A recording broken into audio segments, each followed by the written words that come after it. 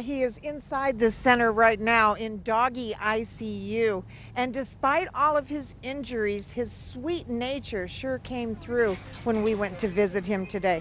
Lucky's good luck began when sheriff's officers found him and a companion dog. They'd been living inside an abandoned home, chewed through doors to get out, eventually escaped through a window, then were shot by a nearby property owner who had livestock. Both dogs were severely malnourished, but only Lucky had been shot in the face and body, bones broken by bullet fragments. Great Plains SPCA took him under their care and got Lucky to Blue Pearl. Animals in such dire condition need lots of attention, and the care is expensive.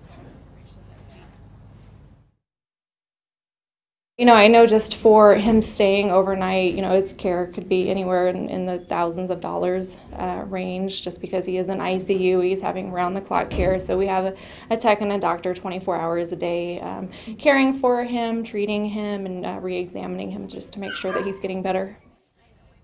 Now, if you would like to help with Lucky's expenses, just go to our website, KMBC.com, and we'll link you to the right information. We're live in Overland Park. Peggy Bright, KMBC 9 News.